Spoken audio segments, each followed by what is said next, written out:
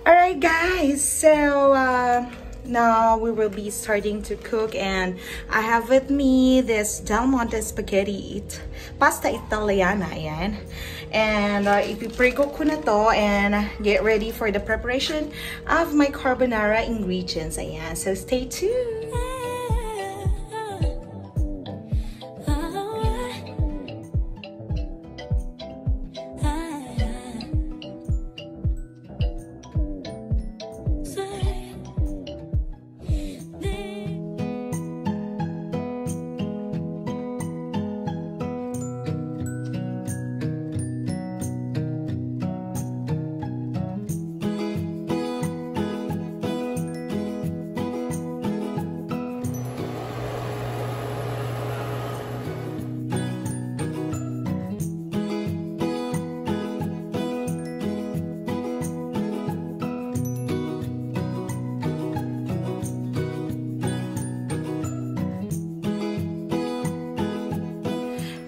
Guys, so now na-precook na natin ang ating pasta, Del Monte pasta. Ayan, precook na natin yan. And now we will do the sauce. So dahil kasaswimming lang ng mga bagets, medyo nagugutom yung mga yan. So magpe-prepare tayo ngayon ng merienda for them. And alam niyo ba, may na-discover ako, bagong product ng Del Monte, which is the carbonara style. Ayan, spaghetti sauce. Nakalagay dito, just heat and serve in 3 easy steps. So now, we will try kung talagang 3 easy steps nga lang ba ang pagluluto nitong carbonara. And sabi dito, made with real milk and cream. So talagang medyo na-excite ako dito. And nakalagay dito yung mga pwede mong gamiting ingredients. But as of the moment, syempre, hindi naman ako nakapag-grocery. So, ang ginamit ko lang is yung mga ready kong ingredients dito sa bahay. So, I have here corn. I have this ham na pre-slice ko na, and onion and garlic. So, now, let's do this! Okay, now, so na-preheat na natin ang ating cooking oil sa pan. And now, susutin na natin ang ating, una muna is onion. Actually, we're using induction cooker. Welcome to Mami KM Raketera's cooking show. Actually, it's I'm really passionate about cooking before, pero somehow I lost that passion, siguro. But now I'm back in the kitchen. And I know some of you, hindi pa man ako vlogger, nakaabang na sila dun sa mga posts ko, like what I do for cooking, ano yung mga tips. Actually, making bento before pandemic, right? Preparing baon for kids, like nutritious baon, ayan. So now I am back and sharing to you again my passion. So yan, sinusutay na natin ang ating garlic and onion at amoy na natin sa. So I have here, ito lang kasi available, I have here ham. Is ano din natin sa oil, a little bit. Although ham is already pre-cooked na yan. But still, we want to speak.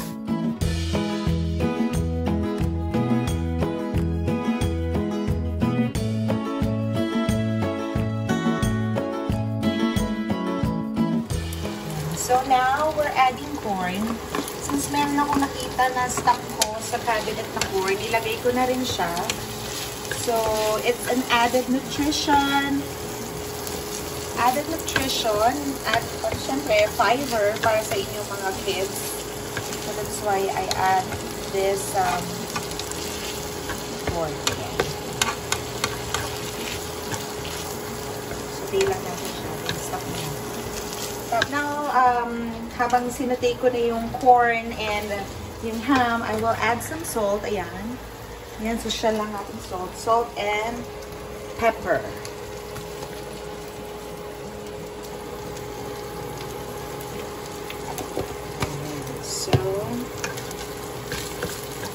Let's stir this. Yeah.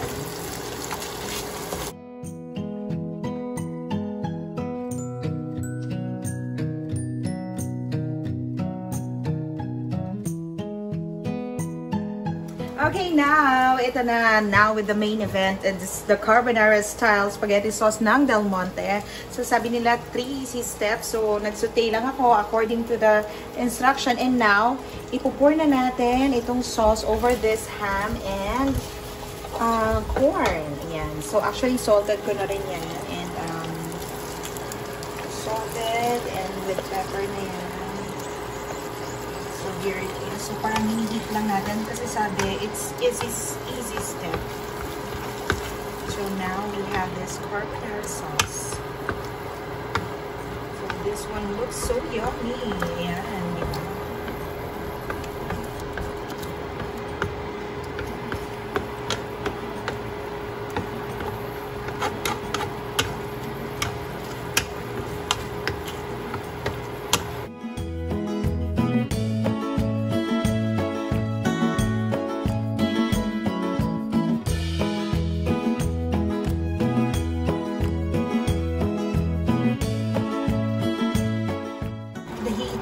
Low because it's cream base. Yan. Pag nagluluto tayo ng cream base, low heat lang po tayo. Ha?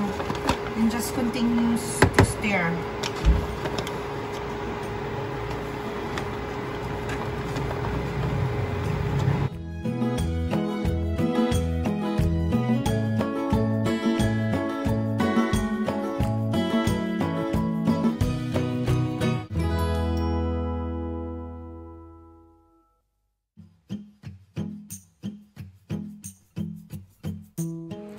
So, yan guys. So, we're now done sa ating cooking. And now, di pa parang ang simple-simple lang. And we have now the finished product. Tapos na ako sa plating. And alam nyo ba, ang magandang katar na nitong carbonara, del Monte Carbonara Spaghetti is itong 100% pineapple juice ACE ng Del Monte. O, diba? Perfect na perfect. So, lalo na ngayon ang init-init, diba? So, parang ang sarap-sarap na may ka-partner na juice, lalo na pineapple with added nutrients. So, tikman na natin ang ating niluto at tikman natin kung pak na pak nga ba ito nga carbonara sauce na bago ng Del Monte.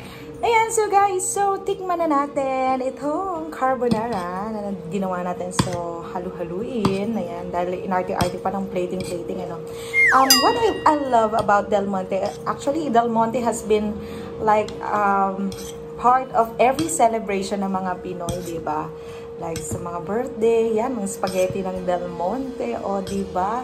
And, itong pasta nila, as they claim to be, is al dente. So, tikman natin itong pre-cooked kong pasta. Ayan. And actually, the sauce of carbonara. Actually, yung upon cooking ko, thick talaga yung sauce niya. So, parang I think it's ready-made. So, let's try. Tikman na natin ang kanilang pasta.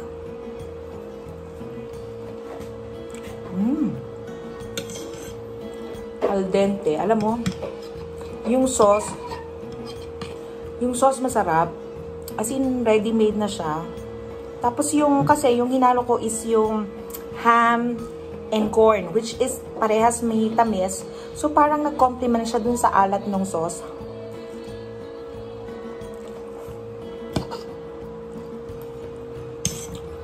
Ang sarap. Alam ko magugustuhan to ng mga kids. Hindi lang mga kids. Pati kayang mommy and daddy, di ba? Magugustuhan nyo. Kaya, guys, itry nyo na yung Del Monte Carbonara sauce, para sa mga moms na katulad ko na, yan, nagmamadali tayo. Like, ito, actually, ano lang to, ang ginawa lang namin, yung mga ready-made na ingredients ko sa bahay, tinignan ko lang yung mga stocks ko. So, I have ham and corn. Yun lang ginawa ko kasi wala akong mushroom. Ayan. So, ito lang. Tapos, meron naman ako nakastock lagi na Del Monte pasta sa bahay. In case, kasi because my kids love pasta talaga. And we all love pasta. That's why, yan, itry nyo itong carbonara style ng Del Monte at garantisadong masarap. Ayan. Actually, you can add this to tuna, pwedeng with pesto, like if you want like carbonara pesto style, ayan, with chicken, you can have this chicken alfredo, ayan, ang daming pwedeng gawin dito sa carbonara style na to. So, thank you so much, Del Monte, for giving us sa Pinoy's itong Del Monte Carbonara style in 3 easy steps. So, thank you so much for watching. Please don't forget to like this video and also to hit the button, subscribe, and hit the bell for notification for my future vlogs. Ayan. Again, this is Mommy KM Raketera, ang inyong Mommy Madaming Ganap at Mommy Madaming Racket saying, have a good day and always smile. Peace out.